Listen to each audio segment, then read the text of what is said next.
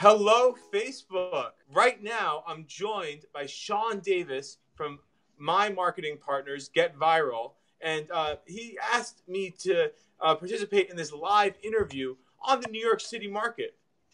What's up, Sean? Hey, David. Thanks for having me today.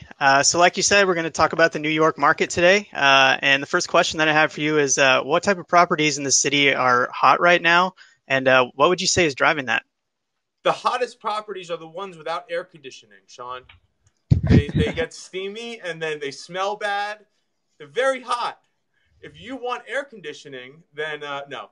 I understand the question. And the year over year data shows us that 25% less properties are selling in 2018 than sold in 2017. In addition to that, the average property is selling for 9% less than the original asking price. So what is selling? Properties that are in excellent condition or provide great value. So what we're seeing is our median price point, we'll get more into the numbers, but there's sort of a few different stratospheres. There's the over 4 million market, and then there's the under. So the over 4 million market has been pretty soft in general for a long time, but the more human mortal market under 4 million, the sub market is under 1 million is selling with traction. Over a million, you're seeing lots of price reductions and even greater discounts. Okay, awesome. So on the flip side of that, maybe what are some homes that you would say aren't so hot, they're not selling, and what do you think is the driving force behind that? The market for renovators has really condensed and shrunk.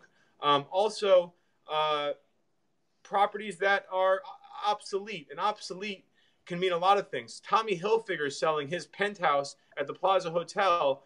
It's been on the market for all sorts of prices, 59 million, 55 million. I don't know where it is today, maybe 47 million.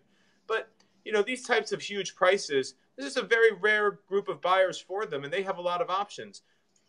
Okay, awesome. So you kind of touched on price a little bit, but specifically, what is the median prices in some of the neighborhoods that you've been working in, and what do you think is driving the prices? So I have this chart here. And if you want to see a copy of that, we can email it to you. Douglas Elliman publishes these charts monthly.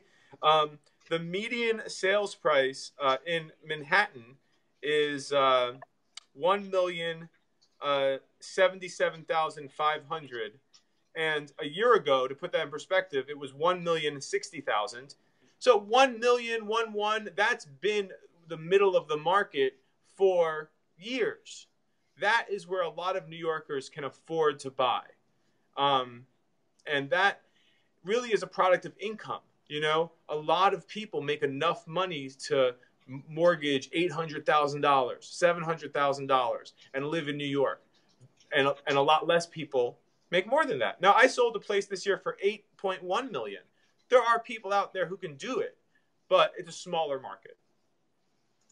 Okay. So if somebody's looking to break into the market for the first time, where would you recommend that they start?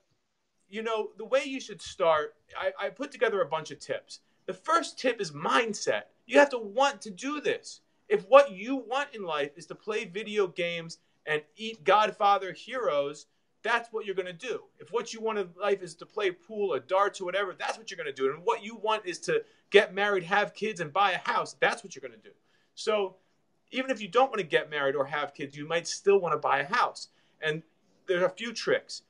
One of the main ways we waste money is going out to eat. So once you're committed to saving money, you should save money by, monitoring your travel habits, your eating habits. But let's say you're on that path. Quite simply, you just talk to someone like me. You figure out how much money you got. You figure out where you want to live and what it's going to cost you. And you got to make a plan. Now, let's say you're further along the road and you've got, the down payment saved. Well, you talk to your real estate professional, and then you're going to talk to a lender. We've got about 6 to 7 that we recommend. We work closely with Citizens Bank. So what you want to do is put yourself in a position for success by planning your future with, a financial planner, real estate broker, mortgage banker. Okay. So the last question that I have for you is for sellers. If someone's looking to find the value of their home right now, how would you recommend that they go about doing that? I actually own a website called homevalue.nyc. That's homevalue.nyc. And if you plug in your address, 75% of the time we'll kick you out a number, but 100% of the time we will contact you because it's going to ask you for your phone number and email address.